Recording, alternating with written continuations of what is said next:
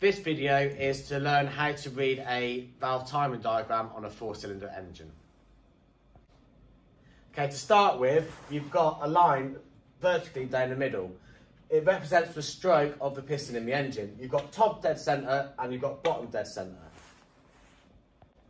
Okay, the first stroke on the 4-stroke cycle is the induction stroke. This is when the inlet valve opens. The inlet valve opens just before top dead centre. It goes all the way down on the induction stroke and it closes just after bottom dead centre. Okay, the inlet valve opens around 10 degrees before top dead centre. So that is inlet valve open. It is open for the whole of the induction stroke. That is 180 degrees.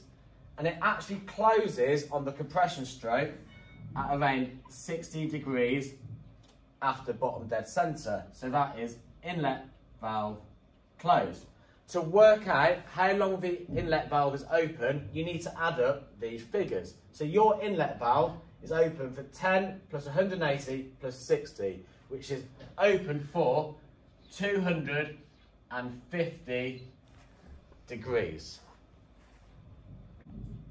Okay, after the inlet valve closes on the compression stroke finishes with both valves closed. The next stroke is the power stroke, which is where your fuel and air mixture is ignited by the spark plug. So your power stroke continues down. Now at the bottom, around 50 degrees before bottom dead centre is when your exhaust valve starts to open. Okay, so the exhaust valve opens about 50 degrees before bottom dead centre. It stays open on the whole of the exhaust stroke, which yet again is 180 degrees. It closes about 20 degrees after top dead centre when your 4-stroke cycle starts to repeat on the induction stroke. Okay, to work out how long the exhaust valve is open for, you need to add up these numbers again. So it's 50 plus 180 degrees plus 20 degrees, which gives you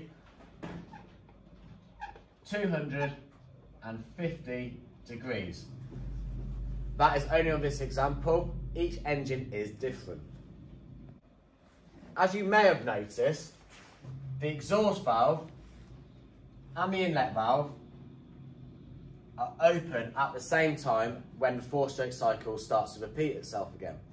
When the inlet valve and the exhaust valve are open at the same time, this is known as valve overlap. Okay, so now that you've watched this video, hopefully you will now be able to understand and read a valve timing diagram.